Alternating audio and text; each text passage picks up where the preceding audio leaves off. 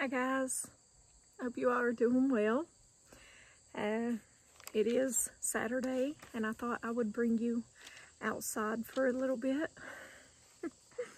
Today I just wanted to read a few scriptures from Ezekiel, and it's something that I feel, me personally, I feel is important for all of us, okay? So I hope you listen to these words carefully. We're going to look at Ezekiel chapter 3, verse 18 through 21. Okay?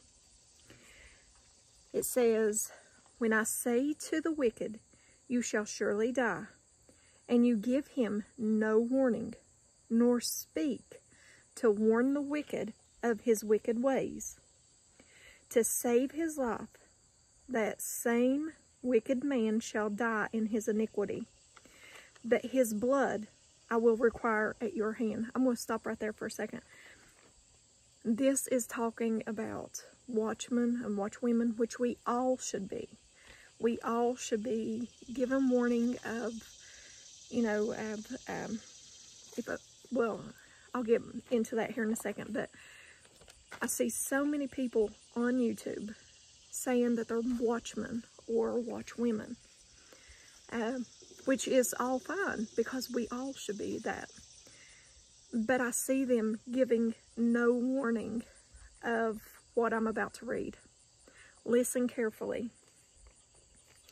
It says, if you warn the wicked, and he does not turn from his wickedness, nor from his wicked way, he shall die in his iniquity, but you have delivered your soul.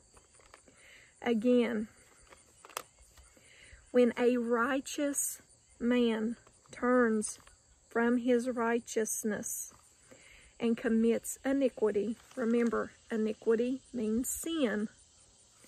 So when a righteous man turns from his righteousness and commits iniquity,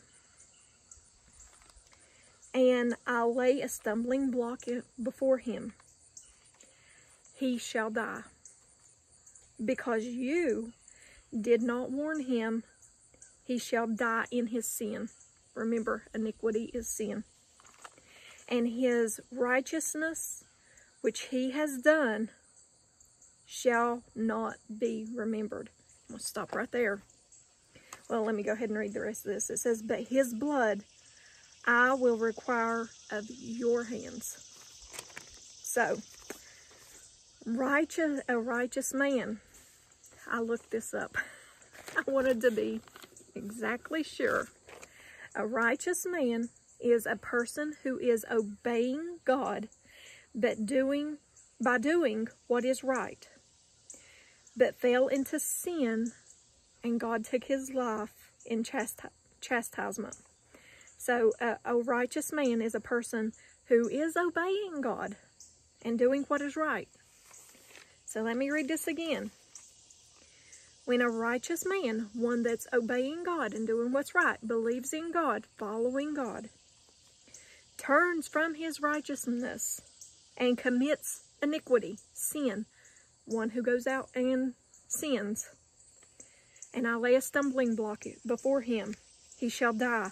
Because you did not warn him, he shall die in his sin, and his righteousness which he has done shall not be remembered. So everything that he has done, prophesying like they do on YouTube, watchmen, watchwomen, oh, this is going to happen. I hear a lot now. Oh, this is going to happen on the 24th. This is going to happen on the 24th. Okay? Whatever the case may be, everything that they have done for God, everything. It says, his righteousness, his righteousness which he has done shall not be remembered. God won't remember it no more. He died in that sin. His blood I will require of your hands. Nevertheless, if you warn the righteous man that the righteous, the one living for God, should not sin. What have I been saying? If you live right, you shouldn't be sinning. No willful sin, guys. No willful sin. Nevertheless, if you warn the righteous man that the righteous should not sin, and he does not sin, he shall surely live, because he took warning. Also, you will have delivered your soul. So, this is a righteous man who was doing good for God, but he fell into sin, and God took his life in chastisement. The stumbling block is a stone of judgment that kills. Psalms chapter 119, verse 165 says, "Great peace have those who love your law, and nothing causes them to stumble." So, it just gives us something to think about.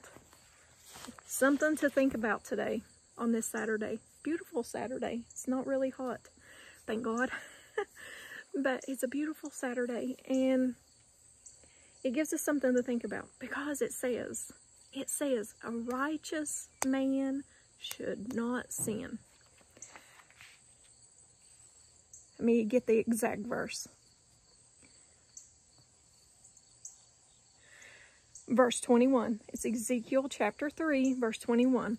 "Nevertheless, if you warn the righteous man that the righteous should not sin." We shouldn't be sinning, guys. I hear people say all the time, well, everybody sins. Everybody sins. And I've heard watchmen and watchwomen say, which really blows my mind, you're forgiven for all your past, present, and future sins. But yet here in Ezekiel, it says a righteous man shouldn't be sinning. Are we going to make mistakes? Yes. I pray every day that the Lord keeps me from presumptuous sins, which is sins that I don't realize that I'm doing. That, yeah, we will be guilty of.